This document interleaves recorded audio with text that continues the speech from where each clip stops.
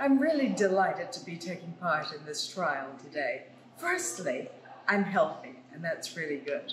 But secondly, the results of this trial will help us to mix and match the vaccines. It'll increase the flexibility of delivery, and that has to be a good thing.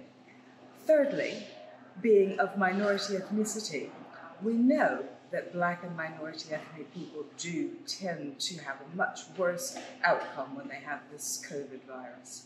So it's very, very important for me to emphasize that I'm convinced it's safe, it's effective, and it's appropriate for all of us to be, when offered, take that vaccine.